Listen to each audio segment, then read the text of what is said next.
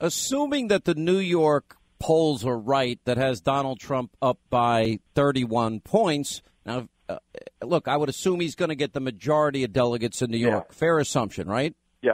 Then it almost becomes mathematically impossible for Ted Cruz to get to 1237, and that means it is right now for Ted.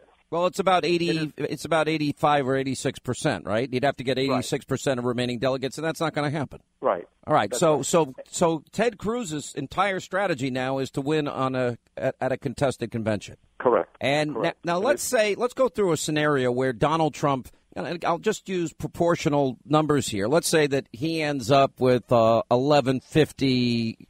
His total number. Let's say Ted Cruz has anywhere between 850 and 900. What happens when we get to the convention? Well, under that scenario, if Donald Trump is sitting at around 1150 and needs 1237, right? Then you're looking at somewhere around a 70-some percent, 80-some percent, 80 delegate shortfall. I think Donald Trump has a good argument to make to the broader convention.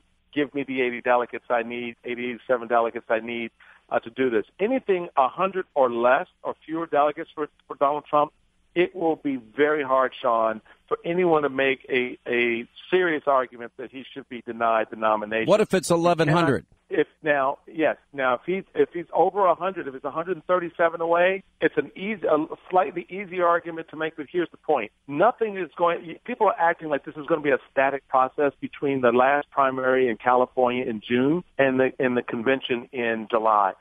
The reality of it is Donald Trump, as probably Ted Cruz, are going to be working to make up any shortfall in delegates, particularly those unbound delegates I was just talking about. If Donald Trump is, in my projections right now, based on the numbers we're seeing over at our network, is Donald Trump is going to be anywhere between 40 and 60 votes delegates short of what he needs by the time this whole thing is done. He can go into that pool of unbound delegates and find 60 delegates real easy. That's not going to be hard for him to do. But once you get over 100, you get 150 short, 200 absolutely, then you're talking about a second ballot strategy that he's going to have in place in order to pull those delegates that he needs to, first off, close that gap, to maybe cut it in half, and then get the nomination on the fourth ballot at the latest. But he's still in play. Everyone's trying to paint this picture, Sean, that, oh, my God, if he doesn't win it on the first ballot, he's done. That's just total bogus crazy, because he will have a floor strategy. He's got Paul Manafort, who's an expert at this. He's been in the middle of these big fights in the past.